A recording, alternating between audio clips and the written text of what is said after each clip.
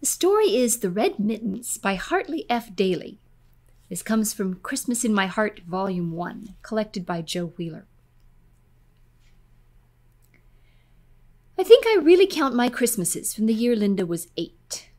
That is the year when peace on earth, goodwill to men first began to mean something to me. That was in '34, the worst year of the Great Depression, at least for farmers. Like many another, I had bought a quarter section, 160 acres, just before the market crash, and at much too high a price. Now, with farm prices at rock bottom, the prices of things we had to buy were rising. It took every cent we could scrape together just to pay the interest on the place. That was the year we decided we just couldn't afford to buy Christmas presents. Now, for ourselves, Jane and I, we didn't mind, but for Linda, we felt differently. Our only child, she seemed almost a baby.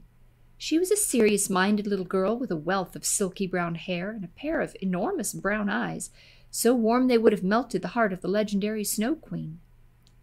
We felt she was just too young to understand why there was no money to buy presents. There was a beautiful light blue coat just Linda's size in the window of Lloyd's department store in the county seat. And every time we'd go to town, she'd go and stare into that store window to see if it was still there. But the price was an impossible $12.95. It might just as well have been $100. Jane went to great pains remaking a coat of her own to fit Linda, and she wore it dutifully, but it could not take the place of the one in Lloyd's window. In those days, our nearest neighbor was old man Riggs, whose 500 acres lay between our place and the river.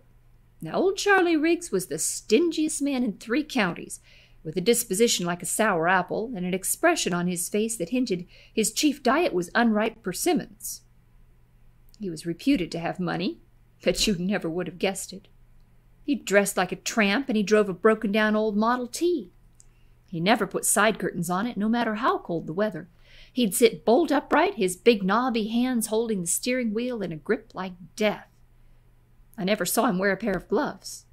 Not until after that Christmas. Now, one of the most pressing problems for a farmer in the hill country is water.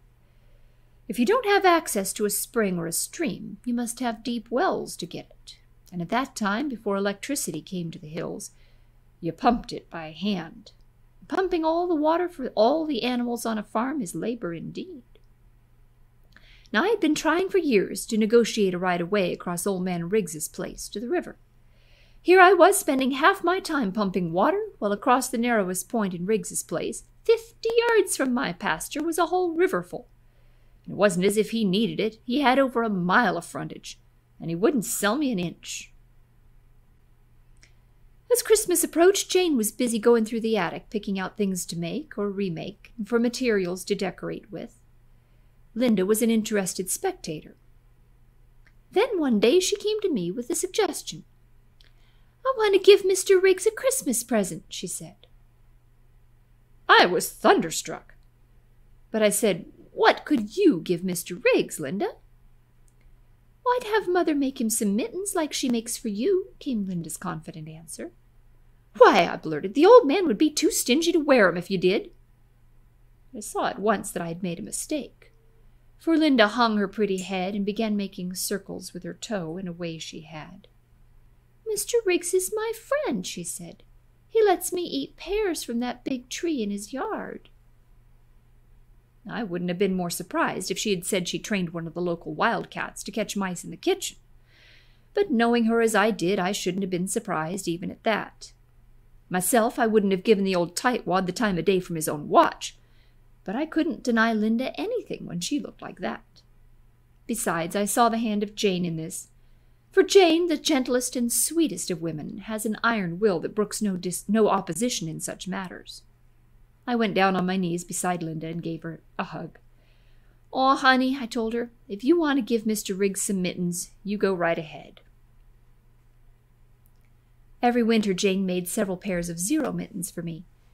These were mittens cut from the best parts of my worn-out overalls and lined with pieces of worn blankets. Then she would knit some cuffs of yarn and sew them on. These were the mittens Linda wanted to give to the old neighbor. Jane cut out 2 pairs for old man Riggs, but she left the sewing to Linda. She cut one pair from overalls, but she found an old skirt in the attic, I think the brightest red I ever saw. She cut one pair from this. When they were finished, they went into a box along with some of Jane's molasses cookies. Early on Christmas Eve, before dark, Linda took the box and left it on Riggs's porch. About 11 o'clock the next morning, my chores done, I was sitting in the living room when Jane and Linda prepared our Christmas dinner. Suddenly, with a clatter like an earthquake in a tin shop, old man Riggs's Model T turned into our drive. He had his usual death grip on the wheel, but on his hands were the flaming red mittens. He came to an abrupt halt just in front of the house and climbed painfully to the ground.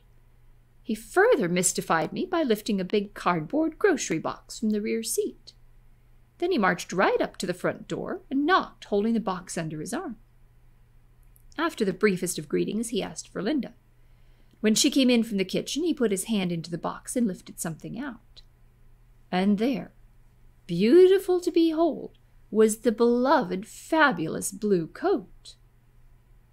Linda let out a cry of wild delight, and then, after the manner of womankind, she began to sob. Mr. Riggs put his hand caressingly on her head with remarkable gentleness.